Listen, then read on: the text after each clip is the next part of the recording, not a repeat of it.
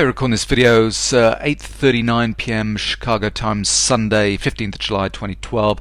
It's Monday morning here in Sydney, Australia. Hope you had a good weekend.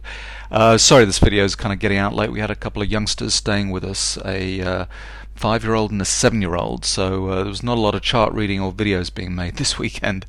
Anyway, so Friday, kind of explosive up day. We had this kind of bit of a long-legged doji pattern where we'd fallen out of this congestion zone on the Thursday, and no, we're kind of back into the congestion zone. White bar here closing in this kind of congestion apex kind of being made here. I don't think it's all kind of positive. Let me just show you. I said on Thursday's video that, just bear in mind we had a bullish divergence signal on better trend. We were also overextended on the trend oscillator, and so with Friday's activity we turned the trend oscillator, and so this short position kind of reverse went long. It's actually a break-even trade here, and so we got a little bit of a kind of a sequence kind of going forward. Tuesday we got Ben Bernanke talking in front of the Senate, so that's going to be very important. Now, this isn't, I don't believe, the beginning of a big kind of breakaway up move. All I think we're doing is in this kind of complex correction on the way back up. We're just kind of heading back up. And the reason I say that is the adjusted trend value on Friday was only 60, positive 60. When we have kind of big breakaway moves, this one's a perfect kind of case in point. So we had this low being made, and then all of a sudden the market kind of turns around, bang, we have a big up day. Whoops, a big up day here that you can see on this activity. The trend value for this day was about, let me just pull this up, the reading there was about 141 on the adjusted trend value. That shows, an extreme amount of buying, a lot of people kind of getting long, needing to get long, kind of reversing positions, and we have a nice little follow-through rally on the way here. So that value is about 140. Once we found a bottom, we kind of heading the other way. Friday's value was only 60. Okay, so what that shows is within that, supposedly pretty explosive up day was quite a lot of selling, quite a lot of weakness. So just bear that in mind that, this could travel for a few days, but it's not a similar pattern to this where we have a fairly sizable move after that bottom being made. This could be quite a weak retracement, so just bear that in mind. In terms of volume, 1.5 million contracts traded and so on. Better X trend. Better X trend's been following this kind of trend up. We had that kind of false data kind of read with the July 4th numbers. TradeStation kind of corrected those numbers, and now we got the Better X trend kind of following up here, which means we got a line in the sand here at this point. So at 1320, that kind of line in the sand. So just looking for a few days of strength, and if we come back down under that 1320 kind of level, then we'll have finished this kind of complex correction on the way up. I'm just saying, if you look at this pattern, put kind of rising and falling trend lines here. For me, this just looks like a complex correction where we're not really breaking the support and resistance level by very much each time on the way up. The big move, big trending move was this. This is a complex correction on the way up. As soon as this pattern's kind of exhausted itself, higher probability that we'll kind of resume that kind of stronger downtrend on the way down. And I suppose we did get this bounce because on the financials we had a whole bunch of end of trends being made on the daily charts.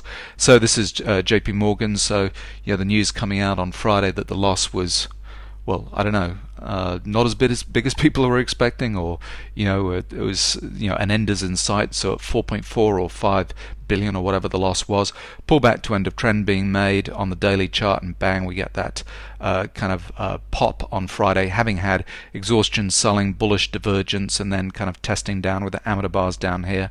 Was support on the weekly chart, but we've not seen bullish divergence yet, so I think we'll just have a little bit of a rally and then kind of come back down. So this is the kind of pattern we'll be seeing at trend changes. We need to see a divergence pattern after, with the financials we had this huge kind of runaway move at the beginning of the year. We had all of those kind of testing amateur down bars into Christmas time, and then we kind of had these big runaway moves. We've retraced all the way back, and so for a proper trend change in trend, need to be seeing a bullish divergence pattern there. But just show you this on a couple of different financials. So we look at Goldman Sachs, same thing, pullback to end of trend being made on daily charts, a little bit of a Rambo to amateur down bar here, sequence being made, and bang, we kind of rush away.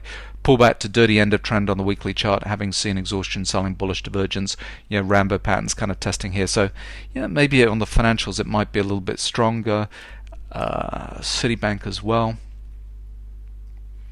Same thing, pullback to end of trend. Friday's activity, the end of trend been made a few days earlier. Exhaustion selling, bullish divergence, amateur down bars here with blue professional bars kind of coming in at the lows and racing away. So yeah, with the financials could see a little bit of a bottom being made here for the time being, kind of racing away. But my overall view of the market has not kind of changed, and I'll roll through the commitment of traders to show you why. Better sine wave, yeah, just to show you this. So this move up, is it a little bit early in terms of the daily chart and finding that support level kind of coming down here? You know, it could be late in terms. Better sine wave tends to be a little bit early, so yeah, not sure. Jury's out for me on that one. But let me just roll through the commitment of traders and just show you why. I just don't think on the longer term, you know, we've had real topping out patterns on the risk on charts and bottoming out on the risk on. So, you know, I think this is just, you know, part of the volatility that we get as a part of a trend change. So, you know, this whole sequence on the weekly chart, commitment of traders on the indices. This is the SP, the large contract, where bang, you got all those bearish divergences patterns kind of setting up those tops, and we've not seen kind of a bullish divergence type pattern on commitment of traders here on the weekly chart. This is crude. You know, the last signal on the weekly chart here was bearish divergence on crude. Commitment of trades kind of coming down here. Doesn't look like a bullish divergence kind of pattern setting up here either. Here's copper on the weekly chart. There's not been any signals on copper on the weekly chart, but on the monthly chart I'll show you that shortly. But again, you know, it's not like it's a bullish divergence patterns kind of setting up here or anything like that.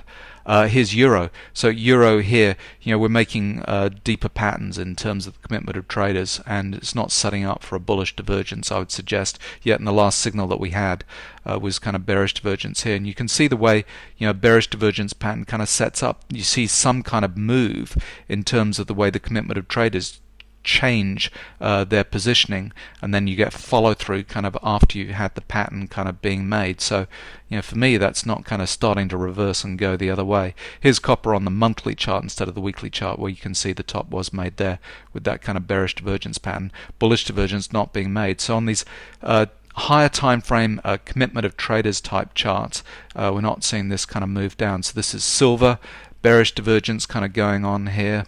We've got Aussie dollar monthly chart, daily charts not showing a pattern as clearly as this, but there's that bearish divergence kind of coming in here. You know, Aussie dollar is a little bit strong, Canadian dollars are a little bit stronger than the other currencies like the euro currencies, but it's not kind of showing bullish divergence here. British pound, last time we had signals it was bearish divergence signals. We're not really seeing kind of bullish divergence patterns with, you know, the commitment of traders readings over the last, possibly, you know, we'll see in a couple of weeks' time, but certainly not convincing there on the pound. And then lastly on the risk off charts, so, you know, the dollar index, we've got all these bullish divergence signals in the background, and it's not like we're seeing bearish divergence patterns. You know, these are kind of high readings, they're not kind of lower readings showing bearish divergence on dollar index. And, you know, we have the last signal here was a poor bearish divergence signal because we've just powered through on the 30-year in terms of the commitment of traders and the professionals positioning here. 5-year, yes, I would suggest that is a bearish divergence. So 5-year kind of maybe coming off. 10-year, you know, it's kind of following through a little bit there. Last signals were bearish divergence, not convincing there. Anyway, so what I'm trying to show you there with the commitment of traders numbers, it's not as if we're seeing a whole bunch on the risk on charts of bullish divergence patterns kind of popping up. There's still kind of bearish divergence signals. So in these longer time frame charts, I really think, you know, we've hit a major kind of top in the market, and we're just working our way down, and I think we're in a complex correction on the way up until we kind of run out of juice and then kind of head back down again. In terms of the long-term charts, 40,500 tip bar chart, so, you know, the activity was exhaustion buying with bearish divergence rolling over. Friday's activity ended up with exhaustion buying on the way down. We haven't had exhaustion selling on the way down, so I just think that professionals are using these kind of moves up, you know, kind of almost, you know, Friday's activity where we kind of just got going straight away out of the gate was like just short covering rally, and we were popping stops the whole way up on the way here, and so they're just using that opportunity to get everybody kind of you know, kind of reversing their positions, getting them out of their short positions. But we've not seen exhaustion selling on the way down. On these time frames, the 30,500, yeah, we're in an uptrend here on 13,500 now. So we've got to see pullback to end of trend. Same thing probably on the 40,500. You know, this might run for a few days until we see that pullback to end of trend. and the 4,500 kind of funny little pattern here. But once the market's kind of had a real strong day like Friday, it's just gonna continue to kind of make a jagged kind of top like this. It's not going to reverse and go the other way. For me, Friday, it was one of those extraordinary kind of days where it just kind of set off on the upside, and I just got in long because on the 1500 tip bar chart we had support kind of being made here. On the 500 tip bar chart we broke resistance into an uptrend here that just went and went for the first 20-30 minutes of the day. Here I just kind of jumped on board first thing at 34.25 as soon as we had this break and kind of settled down a little bit here, and I was out after 4 points at 38.25 with these pro signal exits and these blue professional bars in like record time, 5 minutes or something in this trade. It just kind of kept on going through. Now obviously the thing just went and went all day, and that's kind of pretty, I don't know, I should have been pushing my stops out, but I just wondered if this was just an explosive move and then we were just going to reverse, because on the 40,500 tip bar chart here we were coming up to this turning point after the open. I was thinking maybe this was just a pop and drop here into 40 and we kind of turn around and go the other way, but it didn't. It just kept on going through there. So but one shot, one kill, 4 points in kind of record time, so who's to complain? We're back in the zone here. Let's see if this kind of continues for very much longer. I think Tuesday's Ben Bernanke testimony is going to be pretty key, but just watch out, because on that adjusted trend value, this was a pretty weak reading. Let me just pull you up again. So this adjusted trend reading was only 60. If this thing was 120, 140 or something like that, it would show everybody needs to get on board this move and it's going to continue to travel similar to something like that. But we didn't get that. It was only 60. So just bear that in mind. Anyway, enjoy your weekend. Looking forward to Monday's trade. Long 34 and a quarter. Long 34 and a quarter. And check my stops and targets. Reason for getting long, 500 tip bar chart, we just kind of raced away, broke above resistance here into a little bit of an uptrend. We've got exhaustion, kind of buying here, kind of getting this move going. Not really, I should be waiting for a pullback to 33, basically kind of bouncing off the trend line. Resistance becomes support, but didn't want to pull back. Another blue professional bar kind of coming in here, so you got 7,000s, quite a lot of buying kind of going on. So 1500 tip bar chart, we kind of over the last hour or so come back down, found support, blue professional bars kind of coming at the lows, so now we're heading up. So that's good, 35s. So let's see, I think at some point this will play in the cyclical resistance on the 40,500 tip bar chart. Okay, blue professional bar just coming on 45. So let's see, could be just like a pop and drop, kind of underneath 37s, but let's keep holding, see where it goes. Later, bearish divergence coming on the 500 tip bar chart, blue professional up bar on 1500 with exhaustion buying, so pro signal exit. So let's wait and see, pullback to end of trend on the 500 tip bar chart. We are above resistance on 45, so I don't know, might go a little higher, so let's keep holding on, see where this goes. Excellent. Well, this is going up 36s, targets at 38.25. It's getting pretty overextended here in terms of buying. Could be a real Rambo patterns up here at the highs. So kind of buying the breakouts, but we've still got to have pullback to end of trend on the 500 tip bar chart. So yeah, maybe this is serious kind of breakaway move for. Got resistance coming on 1500 tip bar chart, another blue professional bar at the highs here. So let's hope for a final kind of there we go, 37. So previous high up here was 36.75, so we're just running stops around here. So 38.25 is the target, it's not far now. Just taken out 38.25. Unbelievable. 8:39 AM. Anyway, this thing just went epileptic. All kinds of extreme readings here. Exhaustion buying 23,000 on better momentum here on the 4500 tip bar chart. It's 9,000 here. All these blue professional bars. Yeah, it's just going exponential. Look at this. Unbelievable. Unbelievable. 14,000 on better momentum. Holy hell. So, well, one shot, one kill. Long 34.25, out 38.25.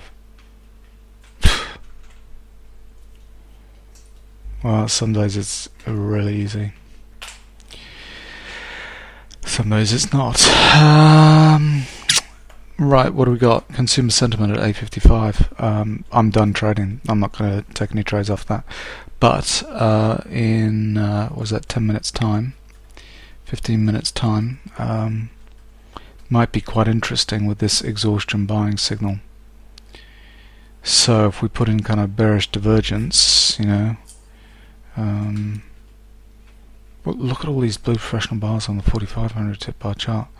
Just really conscious of this kind of turning point. I suppose we've got to put in pullback to end of trend now on 45. But well, it's not preempted. But that's a lot of professional activity there, a lot of blow-off volume. Alright.